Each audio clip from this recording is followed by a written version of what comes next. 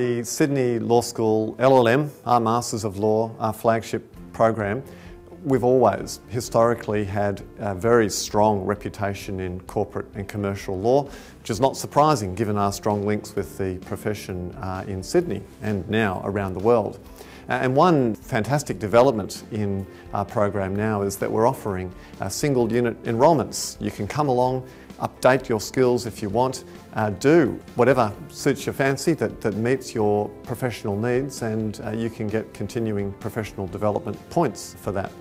At the postgraduate level at Sydney Law School, we have a really vibrant law and business program, I think, that it encapsulates corporate law, but also law in practice, acquisitions, insolvency, really across a very wide range. And we have students from every walk of life. We have people from the Reserve Bank, from regulators, from law firms, international students. And so I think that really contributes to a great program. In the Personal Property Securities course, being taught by Professor Sheila McCracken and Professor John Stumbles. Both of them were fantastic lecturers and have an uncanny ability to distill really complex concepts into something that's really easily digestible for a practitioner to actually use and apply in their practice. Commercial law is best perceived as a continuum. You have corporate down one end and arguably banking down the other end, depending how you want to classify it. So don't see everything in a silo. Work out where on this spectrum you want to actually operate.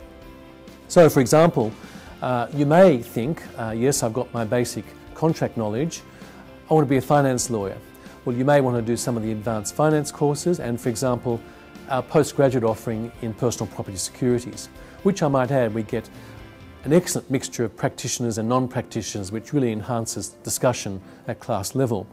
One of the great benefits, I think, of doing courses in Sydney Law School's Law and Business program, whether you do them as part of a master's degree or a diploma, or whether you do them as a one-off course just to enhance your skills and get professional development requirements satisfied, is the fact they're cutting edge and they are of very high quality.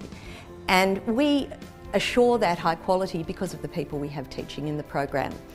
And it's very difficult to single out certain courses, but a number of them I think are so useful to practitioners because they are taught by very top people in the field.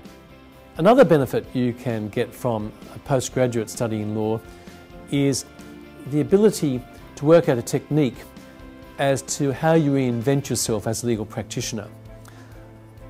I suspect many students taking an LLM course or any other postgraduate offering we have will be working in a new area of law, and so they may be a bit challenged by that. But once having done it once or twice, they'll see it is possible. The Masters of Law course has had quite a significant impact on my career. It has enabled me to gain greater depth of knowledge in new practice areas. It's a fantastic networking opportunity. I've managed to meet some really good, clever people on these courses that actually have also reached out to us for assistance and become clients of the firm. So that's not something that I'd expected or wanted to gain from the course itself. It was something that was just more for a personal knowledge perspective, but it's paid off, so it's quite good.